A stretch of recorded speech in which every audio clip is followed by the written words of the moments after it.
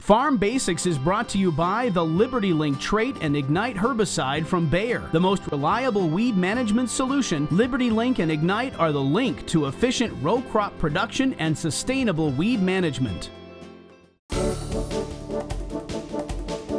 During our Farm Basics time today, we're going to talk about a very important part of plants called the leaf cuticle. Whenever we talk about specific parts on plants, we always get a bunch of emails of, what are you talking about? I never knew that happened. I've been raising crops and gardens my whole life, and here's something that makes a huge, huge difference when it comes to trying to control weeds or just grow successful crops. Well, basically what it comes down to is there is a waxy coating on the outside of leaves, and that will get thicker as conditions are hot and dry. So the longer that conditions are hot and dry, the thicker that waxy leaf cuticle becomes. And the reason why it gets a little bit thicker is it's about preventing moisture loss out of the plant. So whether you realize this or not, plants all absorb moisture just from the air, and they also release a lot of moisture. They're constantly kicking moisture out into the air, and if you have very arid conditions, then the leaf cuticle thickens to prevent excess moisture loss. Well, you see different types of plants growing in arid environments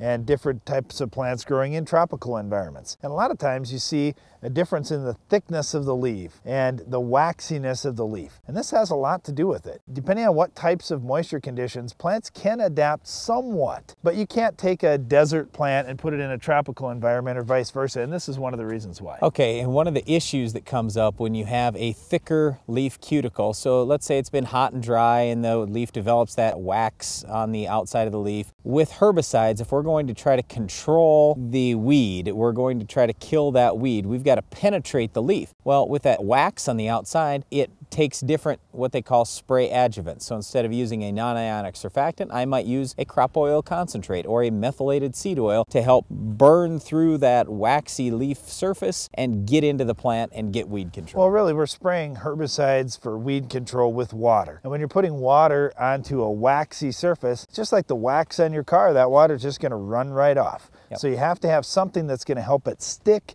first of all, and then penetrate through that cuticle in order to get it. So for farmers, if the spring has been really hot and dry, it's completely different when we talk about weed control than if it's been cooler and wetter, because now if it's cooler and wetter, there's no reason for the plants to really prevent moisture loss, so those cuticles are so thin. But when it's been hot and dry, the plants have a huge defense mechanism that you have to try and break through. So once again, leaf cuticles, even though it might seem like a minor issue and maybe you've never even heard about this before, it's a major issue when it comes to weed control on farms all across the world.